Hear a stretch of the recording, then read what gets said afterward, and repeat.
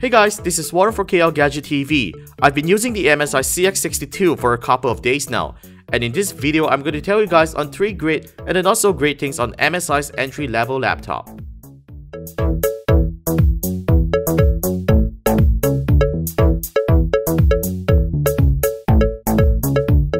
Back in our unboxing video, I totally disregard the CX62 as an entry-level laptop, and I still stick to that point.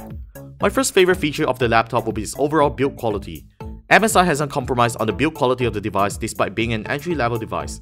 The nice aluminum chassis looks way better than many other plastic devices, and it extends till the working area, which you'll definitely enjoy resting a palm on it. Next, a powerful Core i7 processor. MSI has packed the CX62 with an i7 5700HQ quad-core processor. Despite not being the latest Skylake chip, this is still a very powerful processor that can be used to do some heavy tasks such as video rendering.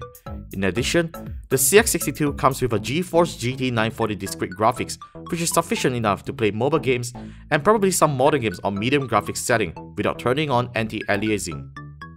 The full-size keyboard is also one of my favorite features on the CX62. It gives a solid typing experience, and MSI has brought on the very same key layout from its gaming notebooks. The touchpad also works great, and those buttons sure feels clicky. While there's more to love on MSI's entry-level notebook, it sadly doesn't come with a great display.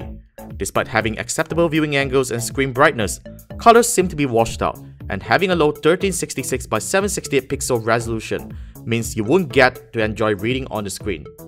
The notebook speaker performance isn't great as well. Even though 4 speakers might sound like a big deal for its price range, I find audio playback quality to be too bright in vocals and that bass. It works fine in most cases, however you would want to attach external speakers for your music and movies.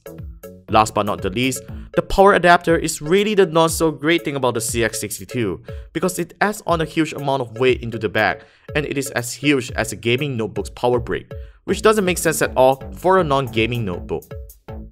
We have more things about the CX62 that's yet to be covered, so stay tuned for the full review and subscribe for more videos from us and follow us on social media channels. My name is Warren and I'll see you in the next one.